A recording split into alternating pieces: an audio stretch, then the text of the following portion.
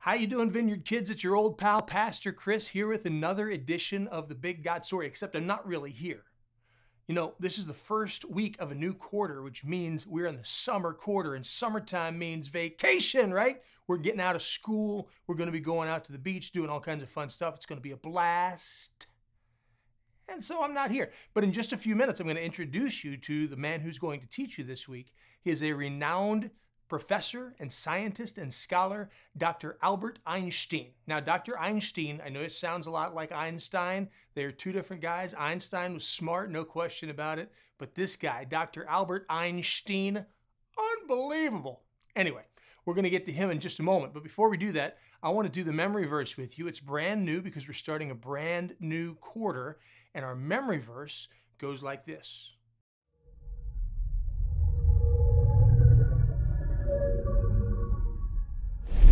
So do not fear, for I am with you. Do not be dismayed, for I am your God. I will strengthen you and help you. I will uphold you with my righteous right hand. Isaiah 41, verse 10. All right, we're going to have that memory verse for the next few weeks. I would encourage you to get it memorized, really plant it in your heart. The Bible says that we will hide God's word in our hearts so that we will not sin against him.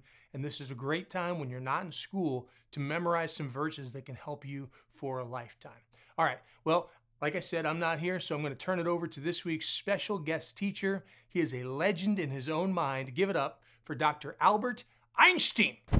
Hello, boys and girls. I am Dr. Albert Einstein, and I am excited to be with you today. Now, as we get into our lesson today, we are talking about the power of God. God has amazing power. Much like my good friend, Arnold Schwarzenegger. We have very much power, but God's power is different, and we want to try to get locked in to the power of God. So, here's what we're going to talk about today. We're going to talk about simple circuits and open and closed. We're going to do a little science, and then we're going to turn it over to a lesson that you'll never forget. You ready? Here we go. This is a simple circuit. You can see the battery, a D battery. You can see the light bulb, and currently the light bulb is not on. Why is that? Well, because if you follow the method, the battery goes to the switch, and the battery goes to the light, and the switch goes to the light. But there's a gap right here that keeps the circuit from being closed. Right now it's an open circuit, meaning it is not complete, but in a moment I am going to close the circuit and watch the light bulb very closely. Right, here we go. Look at that. The light bulb is on. Off, on, off, on. Now, what makes the light bulb turn on? Well, you could say it's the D battery. The D battery is the source of power. But when I pick up this little switch, it doesn't matter how much power is in the battery. Now, what matters is that the power from the battery cannot get to the light bulb. You see, God is the source of great power in the universe and in you. And he wants to be in touch with you, connected to you. He wants to close the circuit to your life so that your power, your light can shine brightly. The Bible says that we should let our light shine brightly before men so that they may see our good works and glorify our Father who is in heaven.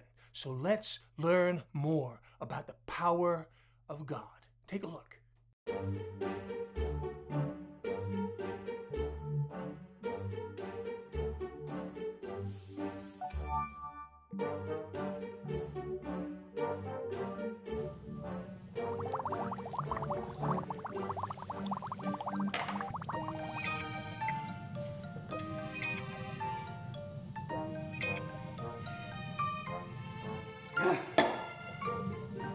It's impossible. It is utterly outrageous that a man like Peter could change himself so drastically, like a caterpillar, metamorphosizing into a butterfly. Why, it's preposterous. But it is a conundrum. Why, isn't this the same Peter who walked along a watery Galilean avenue toward his Savior, only to lose faith part way and sink deep, deep, deep down, only to be engulfed by the salty, raging seas, all because of his lack of faith? And isn't this the same Peter who, when asked by a servant girl whether he knew this Savior, whom he had been following for the last 3 years of his life, didn't he deny knowing him? Nay, he denied having ever even heard of him, while this Lord was on trial for his very life.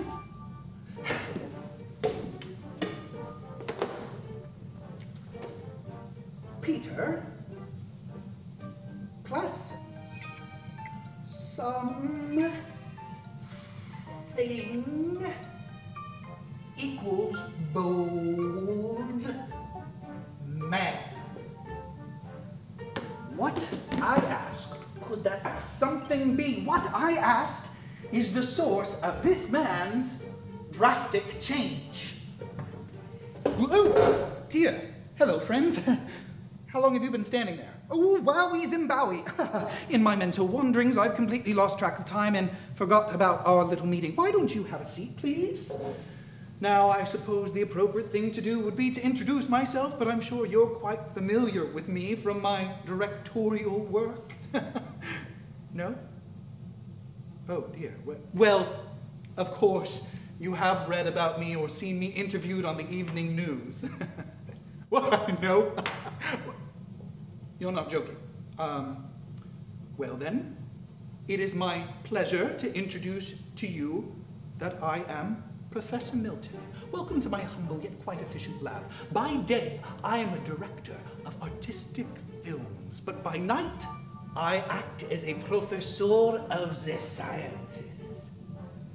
Now, some of you may be wondering about a little outburst that you might have noticed a moment ago. You see, when I am not in my lab curing the consternation known as the common cold, I often like to read the Bible.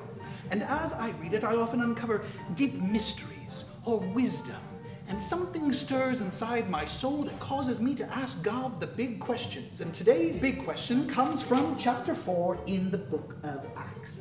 A chapter detailing the disciple Peter's debut as a bold, intrepid preacher to thousands. Now, forgive me for saying so, but the Peter that I've read about in the Bible prior to this event, well, he's a bit cowardly. Not exactly the kind of man who would preach about his faith in public. So, how could this have happened? We know that something mysterious must have happened to Peter to make it possible. That something is represented here. That something represents the source of Peter's change. Perhaps I could use some help in solving this equation. Ulysses! Please cease whatever inconsequential thing with which you are currently engaged and join me over here in the lab. Ooh, I can hear him coming now. Oh, hello there, Ulysses. So good to see you. Yes, quite good to see you. Are you well? Good, good. Glad to hear that. Now, Ulysses, I have been working on an equation since 10:30 this morning, and I am simply getting nowhere. I was wondering if you would lend your supreme figuring-outing abilities. Would you do that for us? Excellent. Here's the equation.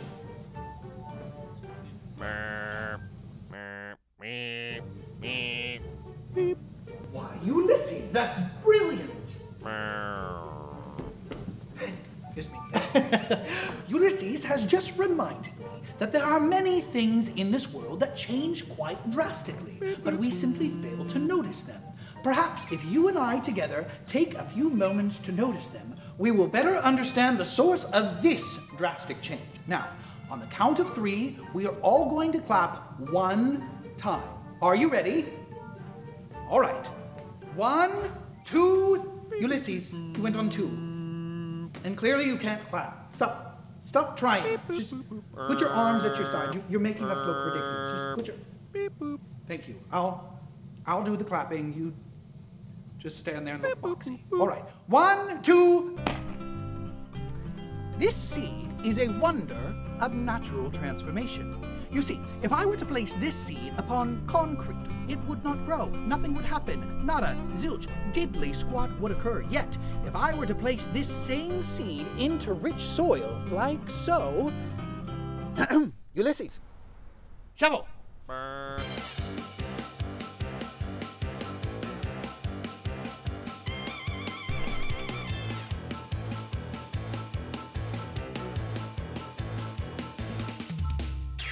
Then, if we were to water that exact same seed, it would miraculously sprout into a leafy green plant.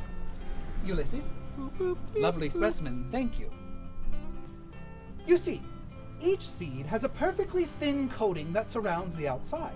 When you place the seed into the ground and water seeps into the ground to wet the seed, the work of the water plus the work of the sun allow the seed's skin to expand until it finally bursts. It sends roots down deep into the soil where the roots are nourished, allowing the plant to grow. It's phenomenal. It's bonkers if you really think about it.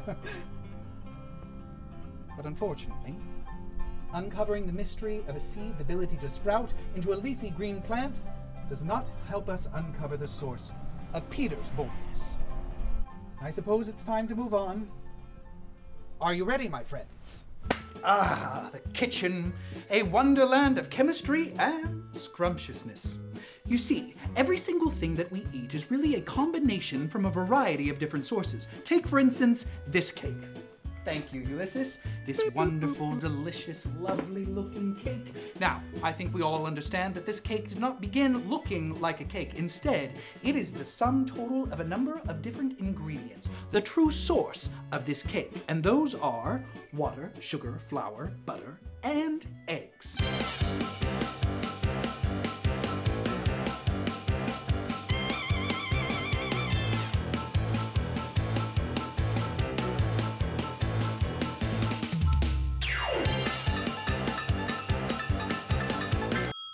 So, eggs, sugar, water, flour, butter, and heat are the sources of the cake. It's amazing, it's stupendous, and it's delicious.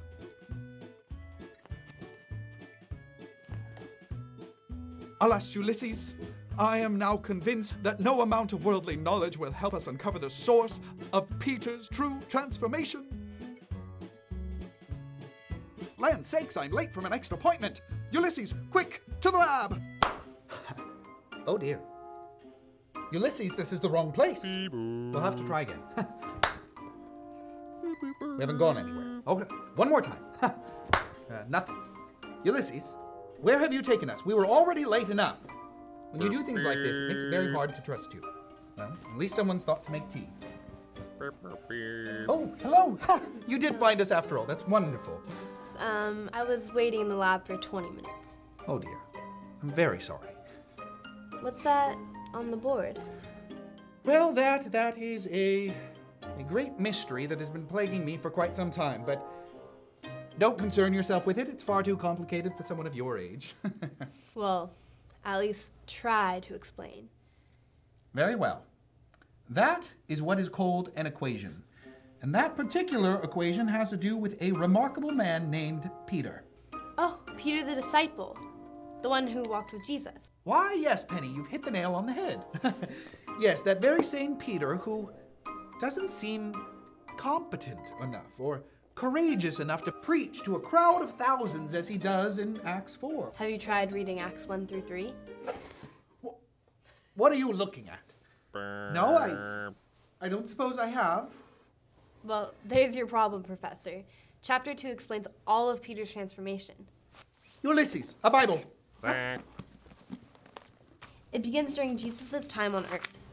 You see, Jesus promised that he'd go back to heaven to live with his Father, God, and that once he did so, he would send them the Holy Spirit. He even promised the disciples that it would be better when he left them, because the Holy Spirit would be so great. The Holy Spirit would be with believers at all times, because he would live inside their hearts.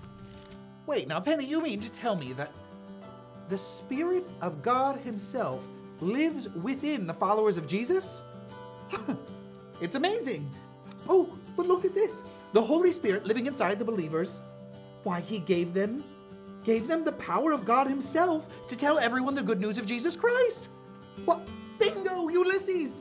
This is what we've been looking for all day. The Holy Spirit is the source of Peter's power, his boldness, his courage. It's right there. You see, as Jesus returned to heaven, he told the disciples to wait in Jerusalem. He knew they weren't able to spread God's story without the power of the Holy Spirit, so the disciples waited. But they didn't just wait, they celebrated. They're so excited to know that Jesus was raised from the dead that they praised and worshiped God continuously. Blimey! What an incredible, indescribable state of affairs that must have been. Oh, how wonderful it would have been to be there, because then it says that in the midst of all of this continuous, joyful praise and worship, something completely new and totally unexpected happened. The Bible says that a sound like the blowing of a violent wind came from heaven and filled the whole house where they were sitting. And all of them were filled with the Holy Spirit and began to speak in other languages as the Spirit enabled them. Isn't that amazing, Professor? It is! Keep reading. Now there were staying in Jerusalem God-fearing Jews from every nation under heaven. When they heard this sound, a crowd came together, confused because each one heard them speaking in his own language. Utterly amazed, they asked, "How is it that we hear them declaring the wonders of God in our own languages?" Amazed and perplexed, they asked one another, "What does this mean?" And that's when Peter rose and addressed the crowd. And as many as 3,000 people were saved that day because of the work the Holy Spirit did in Peter. Eureka! Keep on going. Oh, because it keeps getting better. All the new believers, they came together every day to worship and to celebrate. And more came to believe in Jesus and received the Holy Spirit. And the new believers, they prayed together and ate together and worshiped Jesus together. Isn't that just such a beautiful picture? And just like the disciples were filled with the Holy Spirit, we, as believers, are also filled with the Holy Spirit today. We can pray together, eat together, and worship together. Most of all, we can trust that God will transform our lives by His Holy Spirit into lives that will glorify Him. What fantastic news! Oh, but Penny, I do have some bad news. I haven't forgotten why you came here today. We're still going to need to work on your homework. I left it in the lab. Oh, well, that's not a problem. 1, 2, 3. What an amazing story of God's power. Listen, you and me, we have access to power much greater than the power necessary to light this light bulb. But when we sin, when we ignore God, when we allow ourselves to be less than connected to Him, when we break the circuit, well, the light goes out. And this world needs light, your light, my light, the light given to us from God like never before. If you don't mind, I'm going to pray for you, and then we will be finished for today. Bow your heads, close your eyes, and I'm going to reconnect the power for just a moment. Dear God, we love you. We thank you for loving us. We thank you for the opportunity to be connected to you and to be conduits, to be cables, to be wires by which your power can come through us and shine into the world around us. God, we thank you for the possibilities that are found in the light that you have blessed us to shine. May we do our best this week to shine your light wherever we go. We pray it in Jesus' name. Amen. Take care. Chris will be back next week.